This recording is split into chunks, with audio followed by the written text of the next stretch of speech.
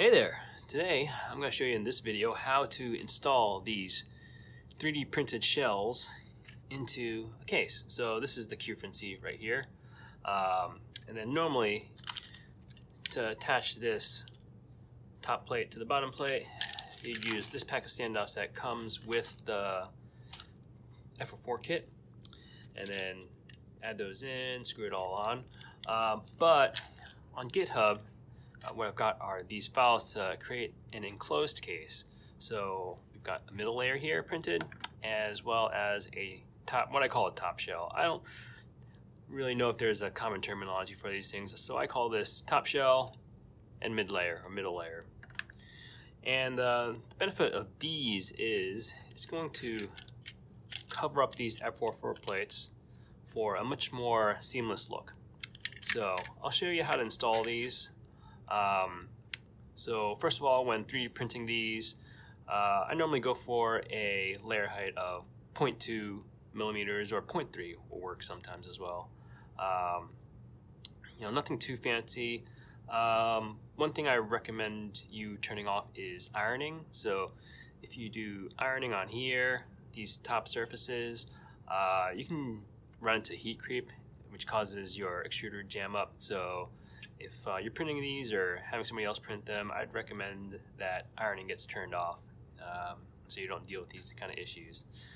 Next thing you'll need is, since we're not using these screws and standoffs, you're going to need longer screws. So for the Quefrency, you're going to need 16 millimeter screws. These are M2 screws. I do have them on the store website. Here we just need 8 for each half. Last thing I want to note for these top shells is before going through this installation process, make sure you can thread these screws into the top shell, because sometimes the hole might not print large enough for you to put the screws in. Since we're not using heat inserts here, I'd feel comfortable with threading the screws directly into here a few times. I wouldn't play around with it too much more than that. Alright, so here we go. First thing we'll do is we'll install the top shell over the switch plate here. As you'll see, this particular top shell here has a cutout for the encoder to surround it completely. There's also another version that doesn't have this encoder surrounding here, if you're not using an encoder there and just have a regular switch there. So I've got this on here, and then next thing I'm going to do is put this middle layer on. Now you may note that these holes are large enough to insert standoffs through, but they're not required. And afterwards we'll stick this bottom plate on. So before I screw this in, if you look at the sides here, you can kind of see that you're not going to be able to see the FR4 plates, as both the top shell and the middle layer have this lip on the edge to kind of cover all this stuff up. So next, we'll insert these screws in. So this will go all the way in from the bottom into the top shell. Screw those in.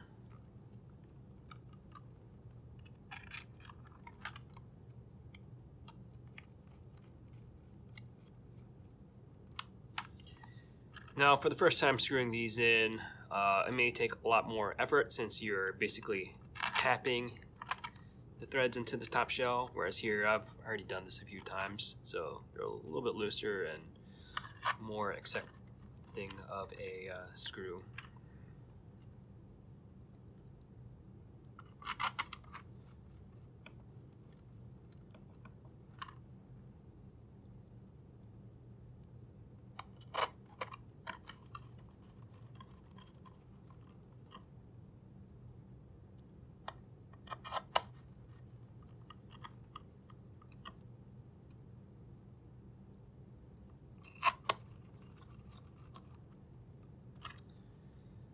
There you have it, all screwed in. Everything, like these USB-C ports, are now covered up. Just make sure there's no weird misalignments or gaps. But there you go.